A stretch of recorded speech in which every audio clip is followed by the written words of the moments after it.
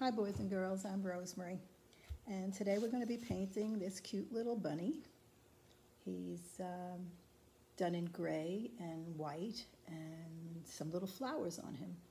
This is just a suggestion, and if you want to change anything about it, that's up to you, but I would like you to start out with the basic colors first, and then any designs that you want to do, you can be creative and do whatever you would like. Okay, so I always like to, I call base coat the entire piece in one color. It makes it easier to make sure that you don't have any white spots showing, because this is what you have. This is how he begins, and if you notice, I don't have any of those white spots showing. Even the white that's on the bunny is done on top of the base coat of the gray. So I'm going to paint along with you, and the first thing we're going to do is get your brushes out, and you have your strip of paint, so you'll be working from that. And we're going to paint the entire bunny in the gray. Now you can go over the eyes, everybody always asks me that. You can go over where the white is, you can go over the tail, because all those colors are put on top of the gray. So, and it doesn't have to be completely solid coverage, but we want to make sure that you don't have any white spots showing. So you put a little bit of paint in your brush and you spread it out. Now you don't want to dip for more paint until you really make sure that all that paint is out of your brush. Nice and smooth. And now I'm running out of paint, so I will dip again. So you don't dip until it's smooth. If it's not smooth, excuse me, it won't dry, and it'll, get all over your hands and make a mess, and that's why you want it to, every brush stroke that you do, you want to make sure that it's perfectly dry before you dip into another color. Okay, so nice and smooth. I keep going back and smoothing out every brush stroke, overlapping a little to give me a little better coverage. Okay, and I'm going over the eyes because I can go back in and put the white on the eyes later on. Okay, see, nice and smooth. Make sure it's smooth before I dip for more paint. And all your little crevices, just push the color in and then smooth it out. Okay, and like I said, we're going to be doing that over the entire piece. So this should take a couple of minutes to do, and you don't have to rush it. I work a little faster because I've been doing this for many, many years, and but you can stop the video and you could just, catch up to me and then put the video back on again. So, and I keep going back over what I did to kind of get a little better coverage, because the first coat doesn't seem to really cover enough. So I'll work further onto my white area, and then if I see I'm a little light where I already did, I kind of backtrack and go over that too. And you could do all one side first. I'm kind of working around. Most times I usually tell people to start with the bottom underneath, but I didn't today. And I always feel like the bottoms should be painted to make sure that your piece is completely done. The bottoms should be done. So you could always start with that first if you want, but I started up on the top. Doesn't really matter. It's just, how to hold it so you don't get it all over your hands. But you could put your finger into the bottom of him like I just did and hold it like that. And the paint goes pretty far. You don't need a lot of paint.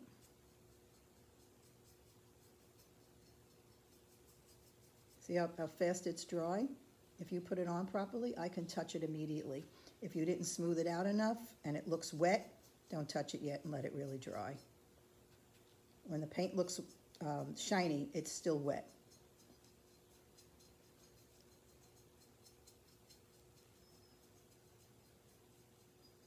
So I'm almost done. I need to drop more of the gray.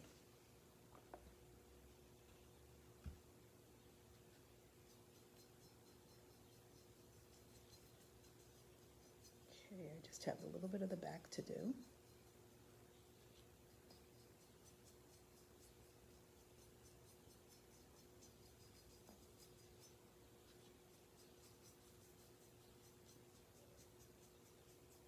If you find yourself running out of the gray, because it's hard for me to visualize how much everybody is going to use, I pretty much haven't had any complaints about the amount of paint I've been giving. But if you find that you don't have enough, don't do the tail and don't do the bottom. You could always do that with a different color later on. That'll spread your paint around more. Okay, but I pretty much did it with like a half a well of paint, but I have a palette, so you have those little strips. And then if you have extra, just go around and touch up where you think it's light. Oh, no, you don't have to worry about his belly area because we're going to be putting white over it. And I put some white on the tips of his ears and around his snout and on his tail. So I'm just trying to make sure his body has enough gray on it. And his feet, I have a little on his bottom paws. See, I'm a little light here, so I'm going to go over here and I'm going to touch up with a little bit more paint.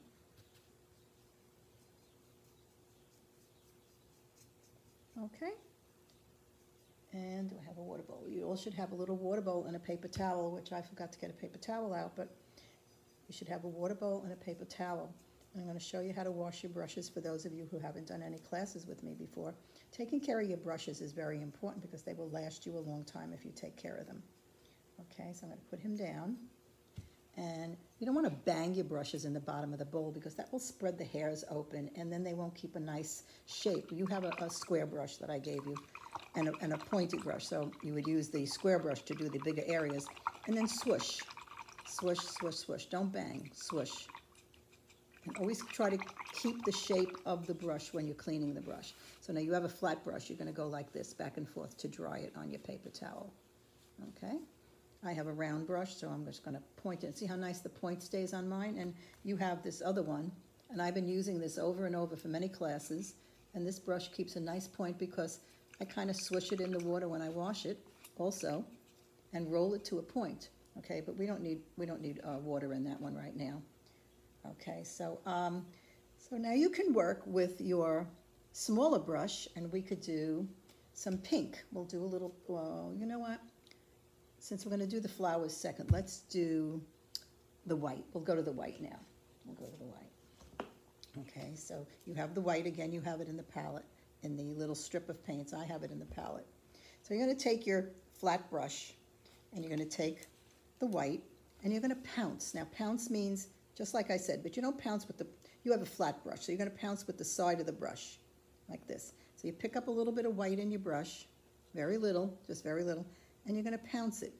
See? It's not really painted because we want it to look hairy, like fur, like the bunny has fur. And I'm going to put some on his belly, and that's right here, okay? I'm just going to pounce it around. And I like to do this 2 times, but I'm going to let this dry first and do the other areas with the white, and then I'll go back to it and do it a second time. Okay, so it's a little bit of paint. You could take a little bit of it out of the brush. You don't want a lot. I'm going to put some on the bottom of the feet. So I'm going to go up from his paw and flip it up. You could do that with your flat brush. Flip it up. Okay, flip it up like that. And flip some up from the bottom of his paw up because you flip it. Kind of flip it up, and it gives you like a feathered finish instead of a painted line. You kind of feather it so the edge of it looks feathered, almost like a feather. All right, and I'm going to do that on his ears also. If you could see here, I have it on the tips of his ears, around his ears, and I'm going to feather a little color, a little drop of paint. I wipe it out on the paper towel and flip up on the edge of the ear. You can go as high as you want. You know, they're animals, and every animal has different markings, so it doesn't have to be exactly like mine. I'm just doing this as a guide. Okay, did you see what I did on that one? See, I feather it up a little bit, take it out, and do the other side. And we're going to feather it up. I start with the edge, and I flip the brush up.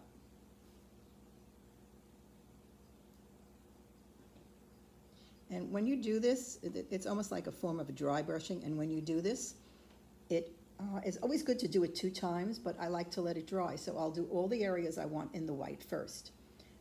I also put a little bit in his neck area here above his paws. So I just pounce a little bit in there. You could do that with your smaller brush if you'd like, because it's a tiny little area. And then also on his snout, around his nose and his mouth, you do a little bit there. And again, just pounce some on there. Almost like where his whiskers would go. You see that? Okay, and then don't forget the tail. The tail needs a nice amount of white, but we won't glob it on. We'll just pounce on one coat I didn't really wipe my brush out on the towel that time because it's a bigger area and I want it to be whiter, but it will stay wet longer, so you just watch you don't put your hands in it. Okay, and now I'm going to go back and I'm going to do his chest again, because I want it to be whiter. Now I'm going to do half of it so that you could see the difference in one coat versus 2 coats. Now you see on this one side I did 2 coats, and you see how much whiter it is? That's why the second coat really makes a big difference. Just always make sure your first coat is dry.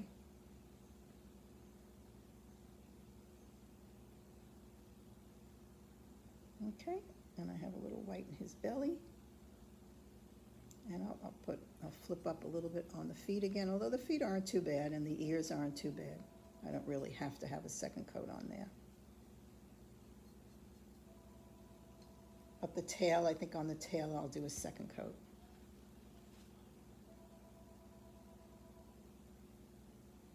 Because I want the tail nice and white. Another thing you could do with the tail, which is kind of cute, if your mom has a little white cotton ball, you could glue that right on the tail, and that would look cute too, and you wouldn't even have to bother with the white. Okay, so he's got all the white and the and that. Okay, so now I'm going to swish my brush again in the water, like so. Don't bang it. Keep the shape of your brush. Wipe it out on your paper towel. Always keep the shape of the brush. However you wipe it, it should be the direction that the brush hairs go in. Okay, and now we're going to be putting some white in the eyes. So you're going to take your small brush, and you don't want a lot. You see that little bit I put in the brush? Because it will never dry. And we're going to put some white in the eyes. Now you can do the whole circle in the eye in white.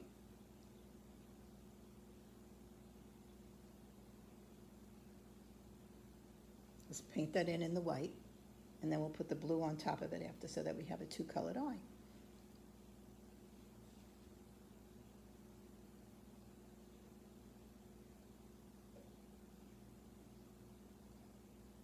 Okay, and we'll let that dry. And we'll go on to the pink. So I have the whites in his eyes now.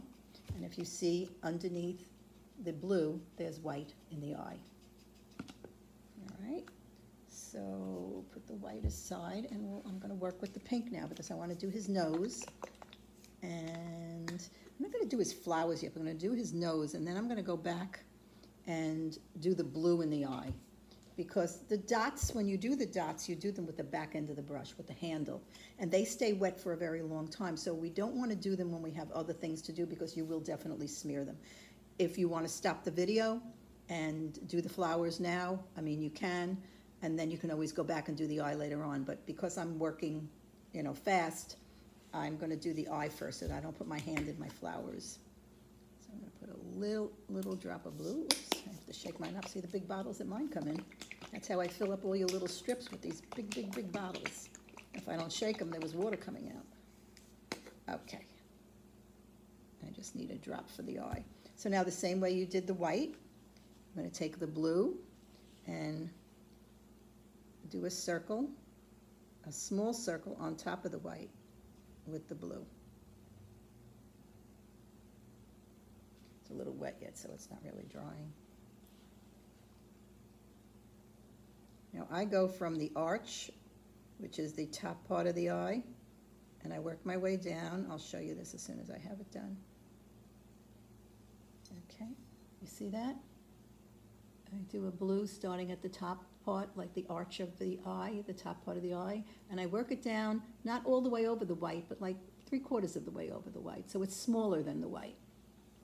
And that's something you're probably going to need 2 coats on also. But this is very wet, so I'm not going to have time to do that right now. But in the meantime, I'm going to do the nose. I'm going to pick up a little bit of pink while the eyes are drying, and I'm going to paint his nose. And his nose is like a V, and then there's a little half circle up at the top of it.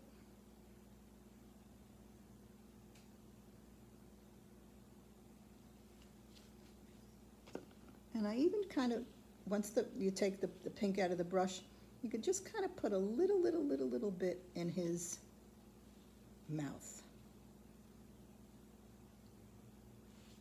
And if you could see that, I did his nose and I did his mouth. Okay, that'd be easier to see on this one when it's dry. Right, his nose, and I just put a little bit in his mouth. Okay. So Okay, so another thing you can do, if you have a black magic marker, you can do the black. Let me see. If you had a black ultra fine point magic marker, you could do the circle on the eye and the lashes and the lines in his toes and his paws and his forepaws. Okay, but if not, you just take your little brush and you put a little bit of black in it, very, very, very little, and roll your brush to a nice point. Whoops, not on this one, he's done already. And you can put little black lines in those little grooves on his toes. There's 3 of them. Okay, and then on his paws, I believe there's also 3 on his paws. Yep, 1,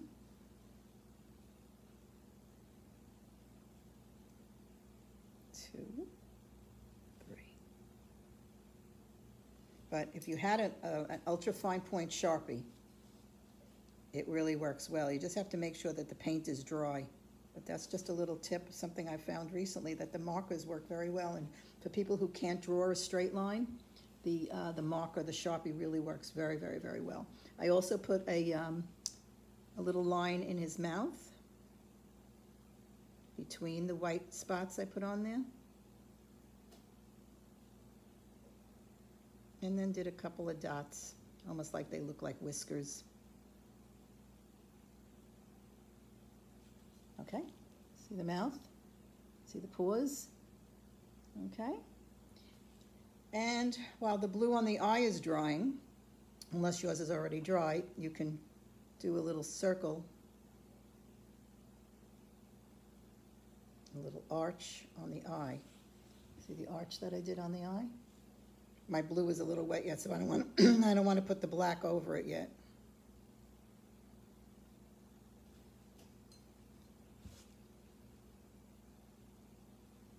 I'm going to do the other eye. And if the pink doesn't look like it covered enough, you let that dry and you go back to that also. So there's a lot of going back and forth. And I put 3 little lashes up at the top, but that's up to you. Some of the boys feel that they don't want lashes, but boys have lashes. Boys have beautiful lashes, not just girls. So I put a couple of lashes at the top. And now I'm going to go back and I'm going to double check my pink. I think I could use a little more pink. And I think the second coat makes such a difference in the color. Yeah, big difference. See the pink on the second coat? You could see the pink much better.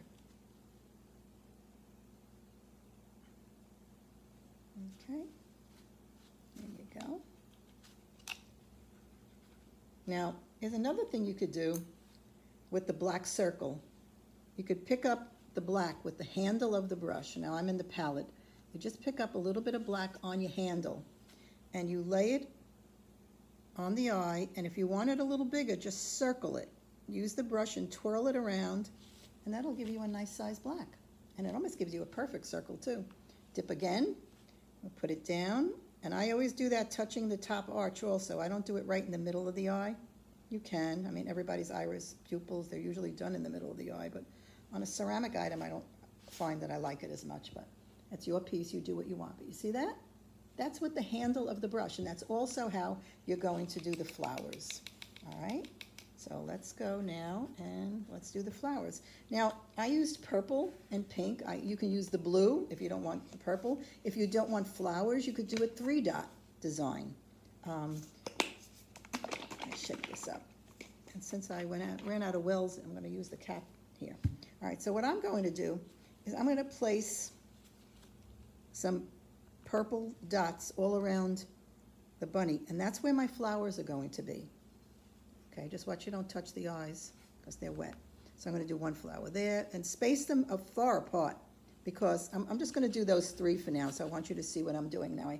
I did 3 dots, all right? Now, to make the flower above the dot, the purple dot that I did, I'm putting 2 pink dots. You see that? Okay, and then I'm going to put one right below that. Okay, you see one right below that? Almost like a triangle. You start with your purple and you do 2 pink dots above it and 1 pink dot below it. And then on either side, you'll fill in with a dot, and that gives you the flower. So you put a pink in between and a pink in between the other side. And you see what a perfect flower you get? Okay, I'm gonna do it again. Now you can do it with whatever colors you want. And if you don't want the flower, you just do the 3 dots. You could do 3 dots of the purple, like a triangle, all right? But now I'm gonna do this again so you can see. Okay, we're gonna do 2 pink dots above the purple dot. See on the top there now? All right? And then I'm gonna put 1 pink dot underneath. So it's almost like a triangle. And then I'm gonna fill in on either side. There's just enough space to put 2 dots, and that gives me the flower. Okay? All right, so that's how you can do your flower design all over your whole piece. And another little cute trick I'm gonna show you, which it makes the eye pop, makes the eye stand out a little bit more, is to take a little dot of white and put it on top of the black. And if you look at anybody's eyes, you will see a reflection of light. Like look at your parents, look at your siblings, and you'll see a reflection of light. And that's what doing that white dot on the black looks like, the reflection of light that you see in an eye. Okay, so there's the bunny. Now, if you want to put him outside, you should probably seal him with a paint-on sealer, which is something you can buy in Michael's, or Amazon has it. And it's a liquid paint-on sealer instead of spraying. If your mom or anyone in your home has spray, they should do it for you, because spray can be toxic and it should be done outside. So, and you know what, if you keep him in the house, you really don't have to seal him, all right? But if you wanted to shine on him, then you would need the sealer. But the paints won't come off, okay? And they're all non-toxic, everything is safe. And there's our little bunny. Now, I didn't finish him because I just wanted to show you how to do the flowers. And he's pretty close, right? They're pretty close. And now I have a little set. I have a brother and a sister. Okay, so now you could do the flowers with blue. I'll show you another one here where I'll do a purple center, or I have a purple center done there. So let's just do a blue flower. So we'll do, and you could do, you know, a couple of different colors. They don't all have to be the same. Okay, and there's a blue flower. And if you don't want a flower, like I was saying, you can just do 1, 2, 3.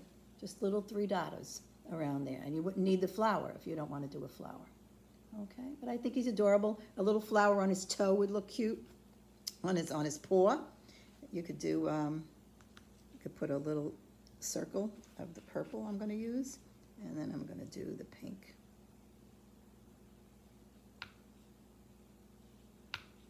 Now, I don't have that on my other one because every time I make something, I wind up doing it a little different. See how cute it looks on his paw? Right there on the bottom? Okay. All right, so I think that's it for this bunny. And I hope you all enjoyed doing the class. And I thank you all so much for taking the ceramics. And it's something that's been a passion my whole life. And I hope to instill that in some of you. So thank you to the library for inviting me to teach this class. And on the instructions that I gave you is my email.